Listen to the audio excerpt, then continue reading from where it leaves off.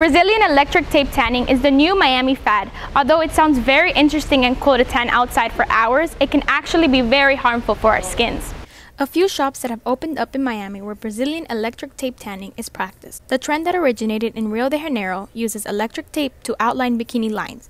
Then a special lotion is rubbed on the skin followed by a long tanning session under the sun. The technique assures quick sun absorption, promising a tan that will last at least a few months. Even though it's a growing trend, some South Floridians are skeptical. I think tanning outside is a little bit safer than using other types of, tanning methods. But I think being more natural this way is best.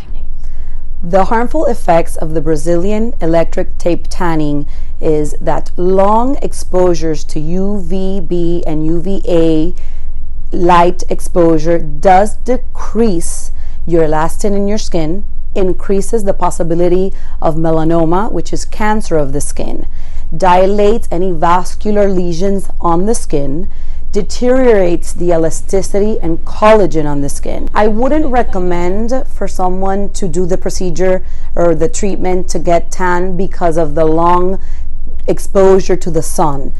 If you are going to tan, the correct way to do it would be to wear a good physical sunscreen and reapply your sunscreen when you're out there at least once every 2 hours. If you're going into the water, then make sure that you do reapply your sunscreen and a good amount of it thoroughly on those areas that are going to be exposed to the sun. It is very harmful to the skin, very cancerous.